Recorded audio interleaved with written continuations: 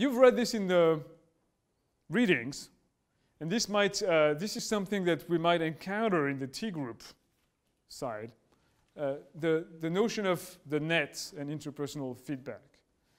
So when we have interactions with others, and we communicate with others, we typically have certain intentions.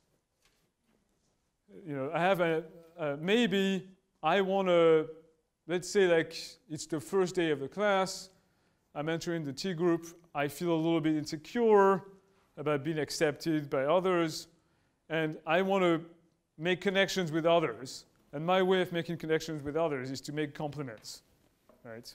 So I might say, hey, you know, I love your sweater, you know, it's great, you know. Hey, you know, like, love your headband, you know, really cool color, you know. I might be going around making compliments, right? My intention is to make a bond, you know. And maybe there's something I really appreciate about people, right? So that's my intentions are to make that connection, to give them a positive compliment. Now, the way this is interpreted by others might not be in accord with my intentions. It might be like, who's this fake guy who's like complimenting everybody else, you know, and, you know, like, you know, bullshitted his way through friendship, you know. That could be a reaction, you know. A reaction could be like, I don't like that sweater, so why could he like it? You know, he's lying. Or I'm insecure about myself, so how, you know, if you don't like certain things about yourself and other people compliment you about it, you might not take the compliment, not believe it, right? Or you can, you know, you could take it in and say, believe that, right? But there could be a variety of other answers. You could be like, what is he after? Is he, you know, is he trying to hit on me? You know, is he trying to strategically, you know, establish rapport with me so that he can take advantage of me in some way later? You know, so that's kind of the reaction. So we have a behavior which is, you know, inspired by our needs, our motivations, our intentions, the way we've interpreted the situation. We communicate it through various ways, in verbal ways, non-verbal ways, omissions, right? Those are, there's an impact of our behavior that other people receive, and they respond with their own needs, their own story, their own inner monologue. And the part that's where you know, crossing the net becomes a problem is when we make assumptions about other people's intentions and needs, or when we make assumptions about how other people, the impact of our own behavior. So if I'm convinced that I'm being just Mr. Nice Guy, I'm a nice guy, I like to compliment people, what's wrong about that? Right? That's my belief. You know, and I never inquire about, you know, how did you perceive me complimenting you? What was the impact of my behavior? If I never investigate that, I might be missing a whole part of reality. I might be rubbing a lot of people the wrong way without realizing it. In the reading, the week at Inverness, you remember the Marlborough Man story, right? Example. So you have this the main protagonist is rubbed the wrong way by this guy who's you know, who's behaving in a confident, manly manner. You know, he's taking initiative.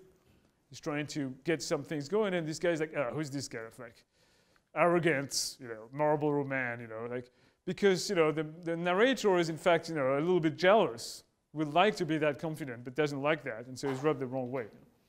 Now, the Marlborough Man might never know that, would never have any idea that his behavior provokes that kind of reaction from others, unless he received feedback on that. So it's really hard to do to not cross the net, or to inquire about the parts that are not our expertise. So that's where, again, like, our subjective filters become a problem when when in interaction with others, we jump in the field of another person's expertise and believe we're correct. So if I meet the Marlborough Man and I say, you are an arrogant person, I know, you know, you're a power-hungry, power-taking, arrogant person, and I make a judgment about his character based on my story, That's me jumping into his intention, his character, in a way that's probably incorrect. And he's certainly probably going to rub it the wrong way. Now, if I tell the Marlboro Man, you know, like when the first day when you came into the room and you started inviting everybody else to introduce themselves, and pushed for people to continue to introduce themselves and took control of the situation. I didn't like that. That's me saying, here's the impact of your behavior. Yeah, there's a behavior that we both witnessed, and I'm trying to be very specific about what that behavior was. I'm not making any assumption about what you were trying to do. I'm just telling you how it impacted me. Now that leads me to conclude that this guy is inconsiderate, Marlboro Man, sort of like manly man who's pushing others around, That's my assumption. But here I'm not saying that. I'm holding off on the ladder of inference. I'm trying to stick as much as I can with what actually happened, the observable behavior. And then I'm sharing the impact that behavior had on me. That's uncontestable, by the way. If you tell somebody, when you did that, I didn't like it, or I felt that, if somebody else knows you didn't feel that, that's not their domain of expertise. Nobody can tell you whether your feelings are valid or not. People might not believe you. People might think you're lying. But they can't tell you that you didn't feel that. So your feelings are always valid. What you might be wrong about assumptions you may have about others. I might be wrong about the Marlboro Man is power hungry, or He-Man, or however they call it, like a macho guy, who's walking on other people's toes. That's an assumption. I might be wrong about that. But I'm not wrong about the behavior that he engages in rubbed me the wrong way. I didn't like it. That I'm correct. I'm just, it's uncontestable. Now, different people have very different reactions to the same behavior. Some people might say, oh, I'm glad somebody's taking the initiative. I'm glad somebody is like, I didn't know, I didn't want to be the one running the show. Somebody took the spot. That made me feel comfortable. I like that. So different people have very different reactions. I'd like you to consider this. So, in the T groups, in the experimental part of the class, one of the goals is to take risks. Part of taking risks means giving people feedback, honest feedback, direct feedback. Right?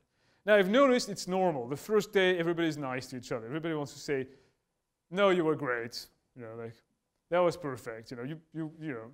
I liked everything you did. I liked everything about you, right? We all want to be liked. None of us want to hear, it's always a little painful to hear negative feedback. And at first, we don't take too many risks of, we try not to rub people the wrong way. So we hold back on our natural tendencies. As we get more and more comfortable, our natural self tends to express itself. Consider this. Would you like to hear feedback about how you come off to others? Some of you have had this as goals, learning how they come off to other people. There's been different ways of expressing that, like what is my first impression? So that we all have data on what our first impressions are of everybody else, right? But then as we progress in the quarter, it won't be first impressions anymore. It will be, impressions with more data. Do you want to hear, most of us are, I found that most of us would like to hear honest feedback, but we're afraid of giving it to others. Is that true or not? How many of you would like to hear feedback? It's just, from others. Okay. How many of you are a little uncertain about, would like to hear feedback nicely? Yeah. I feel they're a little bit afraid of saying that too. I hear some half hands. How many of you feel very comfortable giving other people feedback that could potentially hurt their feelings? Nobody, right? You okay with that? Okay. So there's a little bit of a challenge, right? We're gonna have to if this is gonna work, we're gonna have to be willing to tell people how they have impacted us. Now, how many of you have trouble giving positive feedback? Complimenting others. Yeah, that can be difficult too, right? To admit to saying like, I really liked what you did for me here. you really made me feel good, you know, or really enjoyed, you know, your presence is very calming to me. It makes me feel very grounding. I really enjoy, you know, being in your presence. That could be, it can be so intimate to give that kind of feedback to others. But I think if we can learn, if we can experiment that way, given that normally we tend to not receive or give that kind of feedback to people around us, even the closest people to us, can we, in the spirit of the experiment for these 5 weeks, you know, 4 weeks left of summer during the T group, can we push the envelope a little bit and learn something really about ourselves?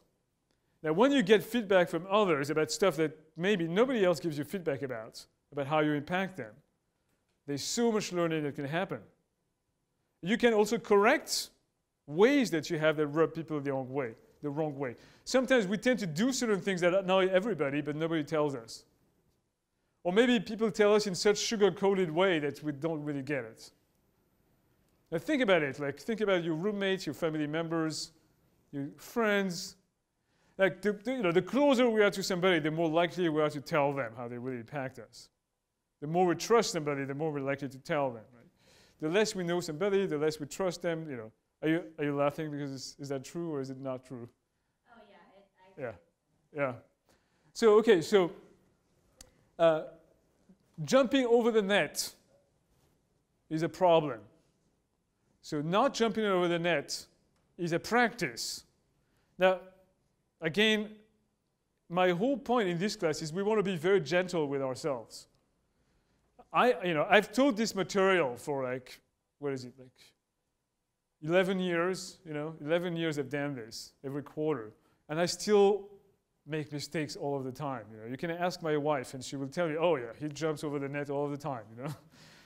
He's not very good at active listening. You know, he makes assumptions. You know, I do that all of the time. So I'm bad at this. I mean, I'm bad at this. I'm not great at this. You know? So I don't expect you to be great at this at all. I expect you to jump over the net. In fact, you know, my disposition for learning is we have to make mistakes. I hope you make a lot of mistakes in this class. In fact, I know you will make a lot of mistakes, and that's okay. I'm totally okay with that. I don't expect you to be, if you were not making mistakes, then you wouldn't need the class. And you know, you wouldn't learn if you were not making mistakes. So you will jump over the net, and the key thing is not to not jump over the net, but to notice when you are. And to be open to other people telling you, oh, I think you're jumping over the net here. And you go, oh yeah, I've done that. And to maybe laugh about it, or feel bad about it and say, okay, well, yeah, you know, I did that. But then to take a note and say, okay, I did that. You know, and the practice of noticing is where learning occurs, where change occurs. So again, you can't stop yourself from judging. You can't stop yourself from stereotyping. You can't stop yourself from having self-fulfilling prophecies. You can't stop yourself from having walking through the ladder of inference. You can't stop yourself from jumping over the net. But you can notice. You can notice all of those things. With awareness is key. For me, what my hope in this class is to raise awareness, to have a practice of noticing. And that's really hard. That's the really hard part.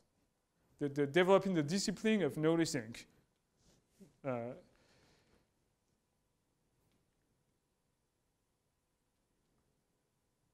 It's kind of like meditation. I sometimes practice meditation, but in meditation what you do is traditional meditation. You sit, you close your eyes, you know, you maybe cross your legs, and you try to let your awareness float and notice, register in the film of your consciousness, or the screen of your consciousness, your thoughts. What thoughts tend to emerge? Your sensation in your body. What sensations are emerging? Your emotions.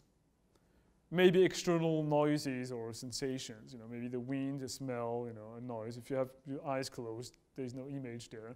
But you might have memories come up. And you try to remain equanimous. So you try to not follow a thought down the rabbit hole or an emotion down the rabbit hole. So you tend to try to notice it and let it go. You have a sensation like you've started to itch somewhere. You're starting to hurt somewhere. You try not to scratch the edge or adjust your position to eliminate the hurt. You try to just notice it and let it be. But that's the hard part. The discipline of maintaining equanimous awareness without taking action, right? That's the kind of thing that I'm asking you to do in the T groups, and that's part of what is involved in being in the here and now. I know a lot of you have questions about what does it mean to be in the here and now. Most of us tend to be identified with our thoughts. We tend to think that my awareness and my thoughts are the same thing. My identity is my thoughts. And I'm proposing, no, you're not your thoughts. You have thoughts. You have sensations, you have feelings, but you are not those things. You are more than that. You have an integrated being that has thoughts, feelings, and emotions, and maybe other stuff, right? Can you notice those things? If you develop the discipline of noticing without taking action, which is frustrating, that was part of the exercise of listening to somebody talk and not responding, right? It's frustrating because you want to respond.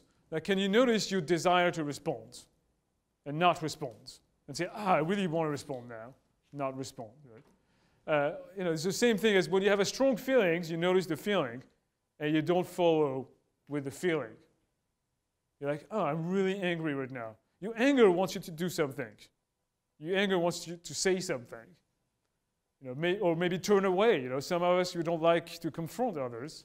So I get really angry and turn away. I'm like, I can't deal with this, So can you not do that? Can you stay there and say, I'm really angry, I'm going to stay there and notice what's happening, right? That's the kind of awareness that we're talking about. That when you get defensive, you stay there. You're like, I'm really defensive right now. I'm noticing that. I'm not trying to do the ostrich policy and flee from it. I'm going to look at it, stare at it in the eyes, right? Immense growth can happen from that. Immense growth can happen from that. The growth in the subjective knowledge that you have of your filters and of others, if you can practice that kind of awareness, that's really all of the concepts in the readings, are fluff compared to your own awareness, your own capacity to notice what's happening in yourself. Right? The rest, the class, I see the class as a scaffolding for you to develop and nurture that kind of awareness. And the readings guide you a little bit to understand it. Do I make sense? Or is this weird? Or does it somewhat make sense what I'm talking about? Okay? If you really want to benefit from this class, and also as a fun experiment for the 5 weeks, 4 weeks again left, if you can, outside of the class, practice noticing. If you want to, the T groups are just 2 hours, in twice a week. If outside of that you can develop the discipline of saying, I'm going to try to notice my thoughts, my sensations, my feelings, when I get defensive, the ladder of inference and all that, that will be of great value. You can write about this in your journals. So the journals are meant for you to reflect on the T groups, but also what happens outside of class that might be related.